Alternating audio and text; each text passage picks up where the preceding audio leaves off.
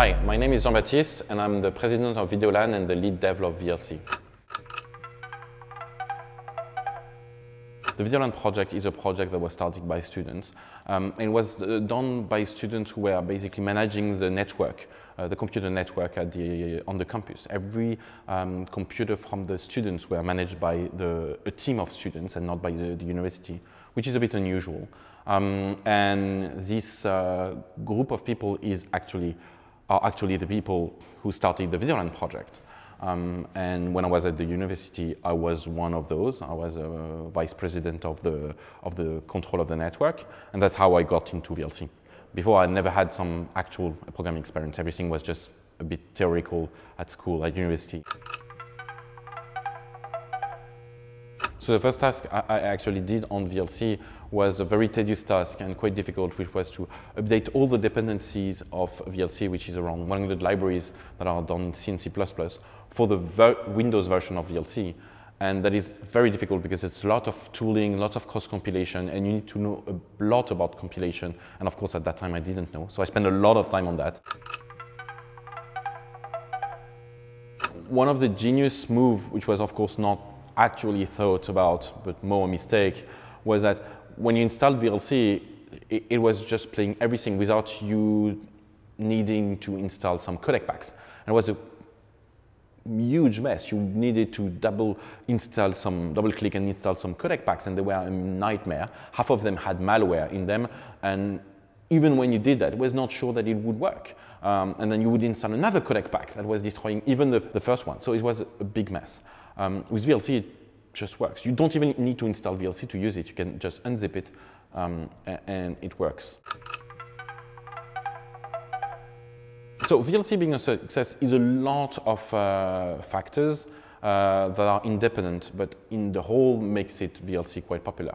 There are some organization reasons. The first one is that we're open source and we don't have marketing or people who basically decide at the top a feature and push it down to the users like Real Player or BS Player has been doing.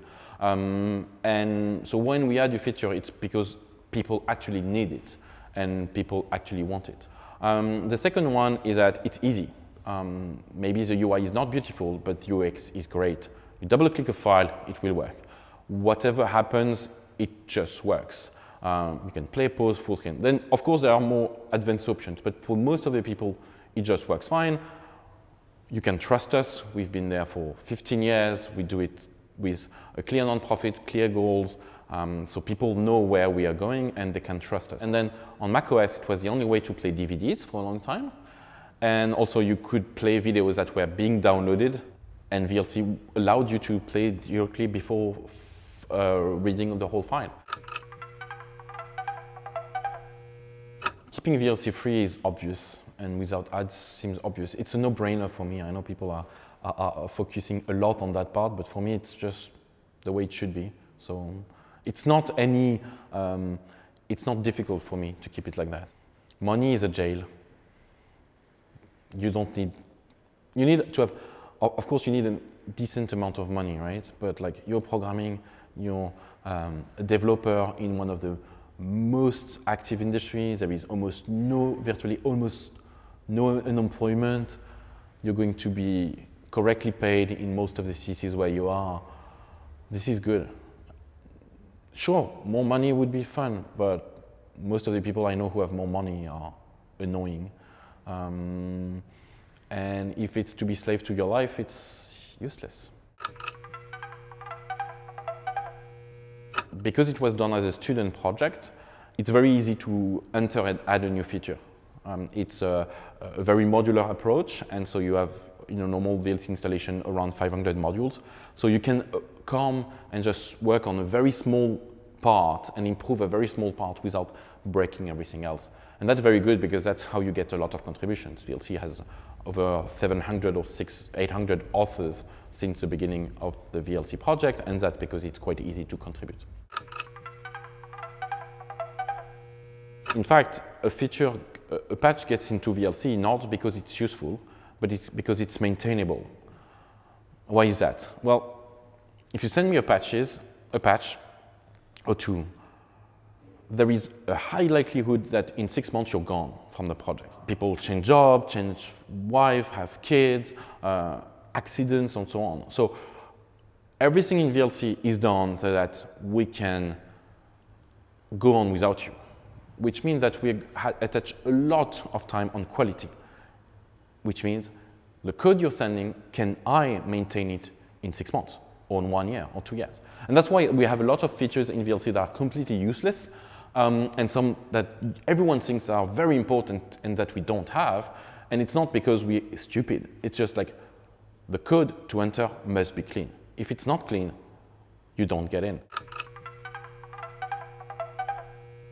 So many developers don't know how a computer works. Understanding computer architecture is extremely important, and absolutely, like, it's less than 1% of the people I see in interviews that they know about their computers. And if you really focus on high language, you need to understand lower level language. My advice is usually for people to know C, Python, Ruby, Go, or whatever, JavaScript, and a functional programming. You don't need to master it, but you need to at least understand how it works, because then it's going to help you on other languages. There is a lot of good developers that are actually technicians of one framework in one specific language, but it's useless, because what's going to happen in 2 years or 3 years? You need to understand what is under your language to be a good programming developer. Pure code testing is not perfect. It has lots of bias, but for VLC I need people with creativity and people who think outside of the box, and that's not by code testing that I'm going to see that. The questions I ask in technical interviews are very generic questions. I'm never going to ask you how you're going to basically copy a string by removing the backslash and so on. That is something that any guy can take and learn. And so my questions are very generic, because if you start answering to them, then you're going to show that you've been looking at it. You've been looking at this subject for a long time and you like it. For example, when I see a JavaScript developer, I ask them questions about the HTTP stack. And a lot of them are just like, yeah, but I don't really know networking. And I'm just like, you don't know networking while most of your time is spent on the web over a network. It's just, okay, you're maybe a good developer, but you're an average developer. I need good developers. And the good developers are the guys who are going to, when they look at JavaScript, they're going to go on Wikipedia and click on them, and they're going to see web, and they're going to click on web, and the first link is HTTP, and then they tell them about the stack. What is a networking stack? I don't need them to understand all of it, but at least be interested enough in their work that they're going to spend time on that. And that's how you find good developers.